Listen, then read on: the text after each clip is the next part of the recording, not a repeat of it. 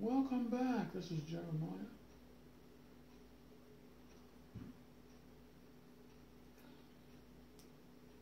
We have lots of Bible study here lined up for today, as usual. As many of you have ascertained or know, I spend a lot of time with Bible study here, and it occupies me, to the T. I mean, I'm constantly getting ready to give videos, and I'm going to shorten them so that we don't have too many. This is Jeremiah with New Covenant, and we just rejoice with you in the Lord always. Again, I say rejoice. We have more joy, more joy, more joy. And love brings you joy. Without love, there is no joy. There's only happiness and circus engagements. But this is agape love. And agape is ready over there. I have agape ready. That's going to be a bi-monthly lesson or a bi-monthly issue here. We have a couple of subjects that are here that I'm going to make bi-monthly. I will go over those subjects all the time. The rapture is obviously one of them, and so is agape. Living bread will probably be the other guaranteed. Then we might go to grace, and we might go to praise and worship or something like that. Grace is grace and mercy, but I added peace and rest. So let's get going, which is Jerusalem and the Lord of the Sabbath. Let's get going. We're just excited to have so much work here in front of us. I have lots of work here, and let's get going. Let's listen to Proverbs chapter 5 and Proverbs chapter 6. I'll make a few points, and we're going to shut down. These two chapters are a lot of the same thing. There's punishment, and then there's, of course, actually, both of these chapters have a lot of punishment, and that's why we're going to get through them quick. And I do not want to spend a lot of time on punishment for the entire year. We're going to spend a little time, but we will not focus on punishment. We're going to start focusing more and more on the good stuff. And by the way, I mentioned bi-monthly or twice a month. I'm going to have a few templates I'm going to read. And every one of these categories we have in this ministry, and that category is just a lesson. That's all it is. It's just a subject. And about 5 of these subjects I'm going to hammer home. And beauty is going to be one of them, for sure. I forgot to mention that. But beauty is just like the rapture, and so is love. Love and beauty are the rapture. Love and beauty are really what Christianity is. Without a doubt. Unequivocally, asserted here that love and beauty are the key. And we're going to spend a lot of time, we did a lot last year, and we're going to spend a lot of time this year talking about love and beauty, because we're going to have a lot of beauty talk here. We're going to have a lot of rapture talk. We're going to have a lot of grace talk, and that has mercy, peace, and rest. So we'll be talking about peace and rest a lot. I'm thinking about adding grace, praise, and worship too.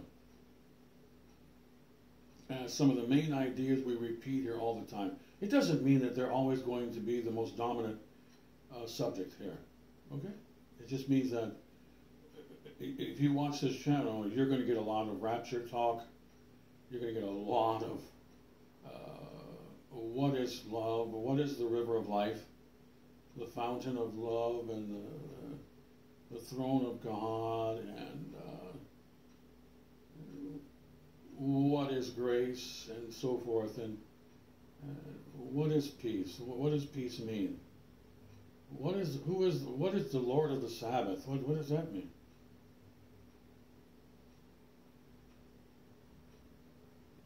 And these are the issues we're going to focus on for the rest of the duration of this ministry. I'll throw in a couple more, but that's basically what this is about. I'm going to probably have to prioritize faith. Also, that makes sense too. So it's not a big deal as a Bible teacher or a student, and we're all students here. There's only one rabbi. Here's the thing, we're not going to nitpick about whether we spent 20% more of our time talking about the rapture as opposed to science or something. That's not the point here. Science is not an unimportant part of the Bible. Now, let me mention that before we get to Proverbs 5 and 6. As a note on science quickly. Science is the forgotten subject in the Bible. Discipline is the big subject that is forgotten in the Protestant Christian church. Discipline. It's not grace and works, although those are big issues. Otherwise, there wouldn't be so many Mormons and Jehovah's Witnesses, or there wouldn't be any tons of Catholics. Those are performance-oriented heresies. It's based upon your performance. They might say 50% grace, but they really mean 50% your performance saves you. And we need to see performance, and we write down performance. They had that movie, The Mission, where the man carried rocks up a mountain, and everyone was happy because he carried rocks up the mountain. Or you scrape your knees on the ground until they're horrible or something. We're not going to go into details on that, but I'm making a point. And the point is that Protestants don't think that way. We don't go there. That's going into damnable heresies. Because we say Jesus paid it all.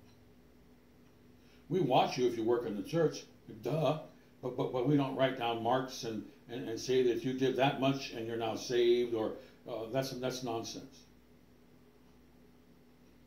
Now let's get to the lesson, Jermaine, as I explain where I was going, and back to just for one moment, just back to the subject that I'm going to hammer home here. And of course, we do have the April template that I've decided to use for this ministry as the basis for basic Bible study in this ministry. Okay? That is the basis of this ministry, is the April matrix.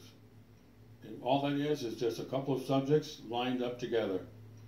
And of course, the April matrix is very simple. It's simply make an agreement. Your dictionary calls that on the same grounds. And so you make an agreement, and the terms of the agreement are the subjects in the Bible. And they're fixed in stone. You don't add to them. They're done. The doctrine of Christianity is done. The Bible says it's done. And you're going to learn these teachings.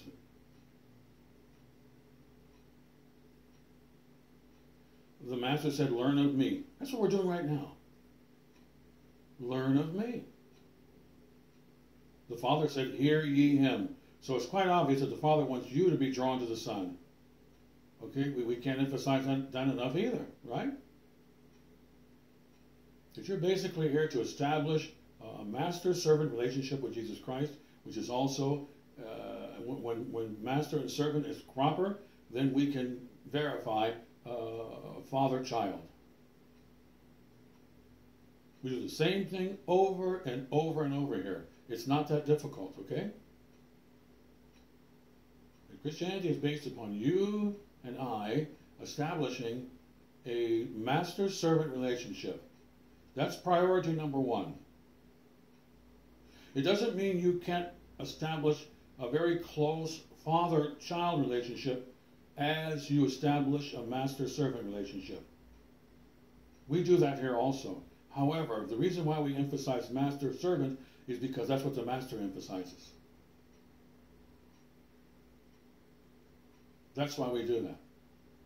Because there's basically only two dynamics for a Christian or a convert, and that is you're a servant to a master, and you're a bondslave. He purchased you out of jail. You were going down to the prison forever, and he went to jail and bailed you out.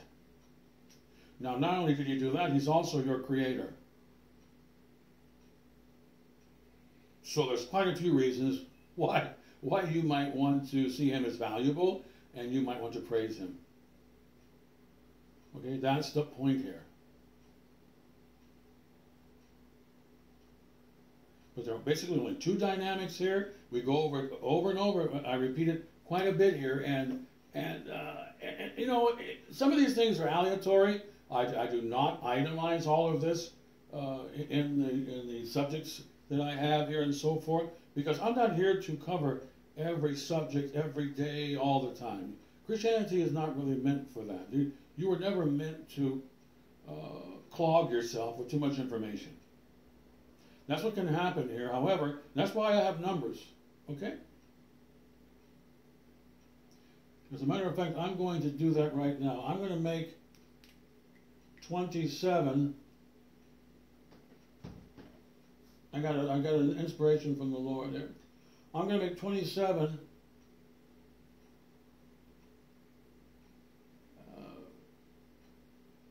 dynamics, or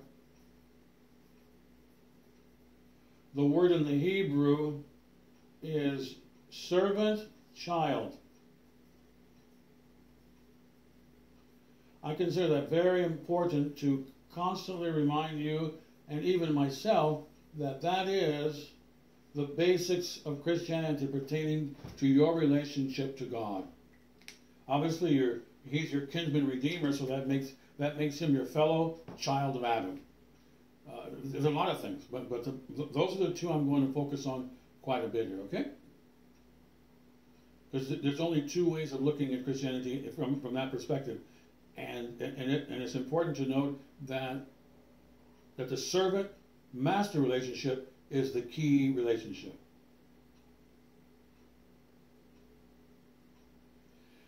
In terms of you basically being in your human body, that's quite obvious. When you get to heaven, we might want to change it just a little bit. Okay? However, since the Master did that for your life, I would go ahead and make that for eternity. In other words, the Master says, and what's it, John 13? So he said, you call me Master and Lord, and that's exactly basically who I am. He didn't say, don't call me Master and Lord, call me Daddy. He didn't say that. He said, that's who I am. So that's obvious. It's obvious that that's probably the main title he wants to go by. He is the everlasting Father and the Prince of Peace. However, you might want to kind of stick to Master and Lord. That's my point. And if you fluctuate in calling him Father a whole lot or something, I don't see a problem with that. That's not the point. The point is that you hammer home the idea that he is Master big time. Otherwise, he wouldn't have mentioned all of these commandments related to you acknowledging your role as a servant 1,000 times. That's just simple logic, okay? We don't need to get out a calculator for that. If he said take up your cross 6 times, okay, that means he must be emphasizing denial and servitude 6 times. Did he say you're privileged 6 times?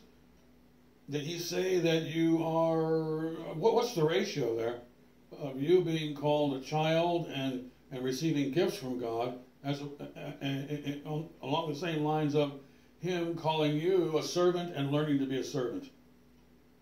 I mean, do you know the math on that? I mean, you're looking at 90% of the commandments, 80% of the commandments of the Lord are related to, I'd say around 80, it could be 70, I don't know. But it's obviously a big whopping dominant theme of the Master. It's just right in your face. He never said anything 6 times, basically in his entire ministry. Did you know that? There are a few items, but the main thing is that, you know, he said it 6 times, and he means it because he said it 6 times. That's the point. And then he hammers home, you know, in other ways of looking at servitude and humiliation. So that half of what he says is learn how to be humiliated over and over again. So for me as a Bible teacher, to do something else would mean that I would be disingenuous. I wouldn't be honest with you as a Bible teacher. Are there a lot of people on TV or wherever who are not honest? I would say so. Come on.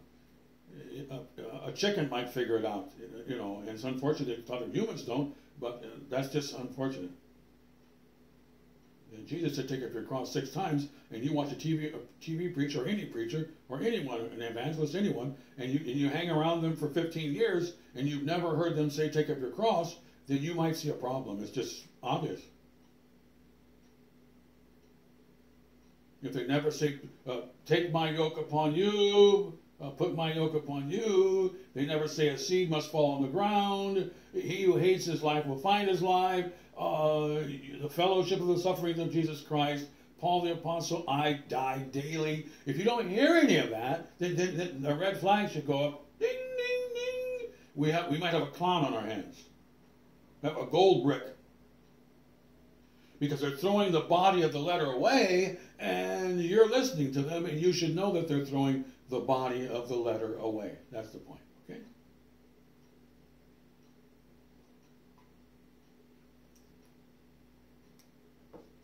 The core principles of Christianity are quite obviously related to you, when you repent and you're baptized, for you to kneel and for you to basically humiliate yourself.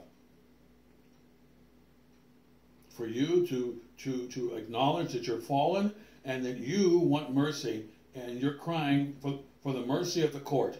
That's essentially what conversion is. And people who don't want to take that attitude, they're losers. That's the way it goes. And some people go through the motions of going through conversion, but they never really, in their heart, saw themselves as being someone who needed to be forgiven, or someone who needs to have some sort of permanent, I'm saved by grace attitude, and that they need God's mercy, and on it goes, doesn't it? I'm not going to live a life of denial, but I want to join the team. I'm not going to submit myself to denial, and if you start teaching that, I'm going to go to the guy who tickles your ear over here and gives out cotton candy to spoiled children, and that's who I'm running over to.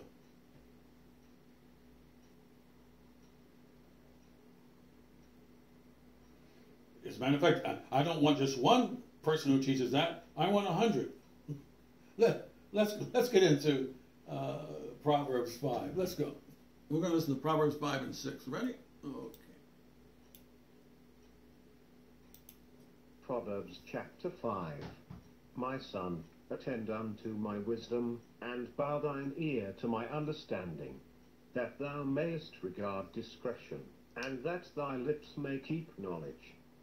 For the lips of a strange woman drop as an honeycomb, and her mouth is smoother than oil, but her end is bitter as wormwood, sharp as a two-edged sword.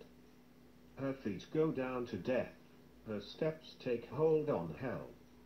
Lest thou shouldest ponder the path of life, her ways are movable, that thou canst not know them. Hear me now therefore, O ye children, and depart not from the words of my mouth. Remove thy way far from her, and come not nigh the door of her house, lest thou give thine honour unto others, and thy years unto the cruel, lest strangers be filled with thy wealth, and thy labours be in the house of a stranger, and thou mourn at the last, when thy flesh and thy body are consumed, and say, how have I hated instruction, and my heart despised reproof, and have not obeyed the voice of my teachers, nor inclined mine ear to them that instructed me. I was almost in all evil in the midst of the congregation and assembly. Drink waters out of thine own cistern, and running waters out of thine own well. Let thy fountains be dispersed abroad, and rivers of waters in the streets. Let them be only thine own, and not strangers with thee. Let thy fountain be blessed, and rejoice with the wife of thy youth. Let her be as the loving hind and pleasant roe, let her breasts satisfy thee at all times, and be thou ravished always with her love. And why wilt thou, my son, be ravished with a strange woman, and embrace the bosom of a stranger? For the ways of men are before the eyes of the Lord, and he pondereth all his goings. His own iniquities shall take the wicked himself, and he shall be holden with the cords of his sins. He shall die without instruction, and in the greatness of his folly he shall go astray. Okay, let's go to 6. Proverbs 6, okay?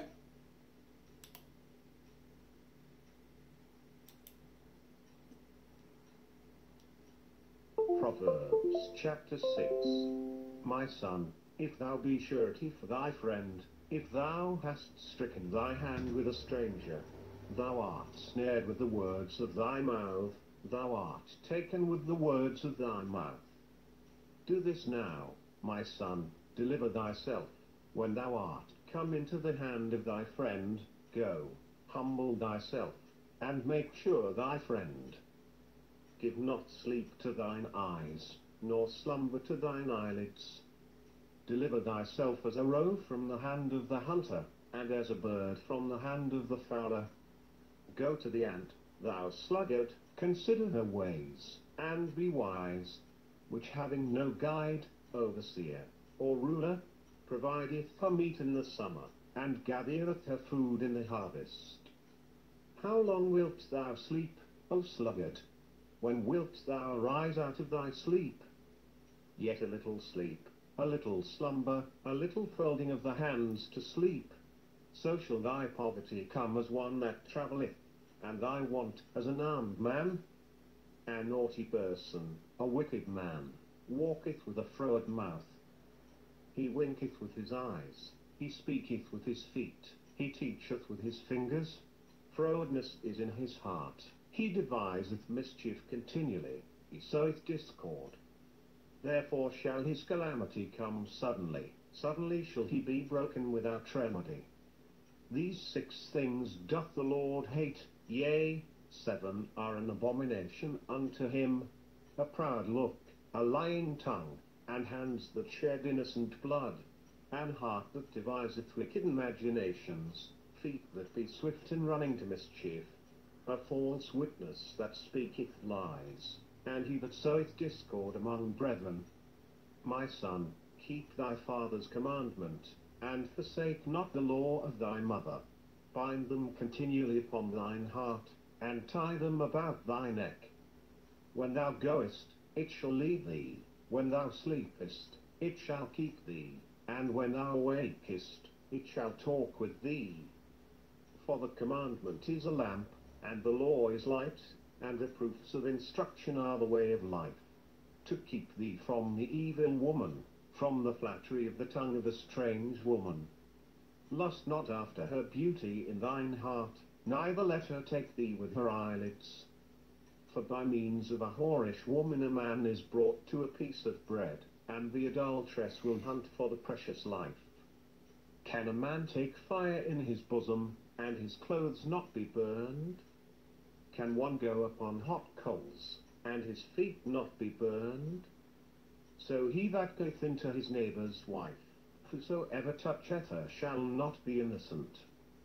Men do not despise a thief, if he steal to satisfy his soul when he is hungry.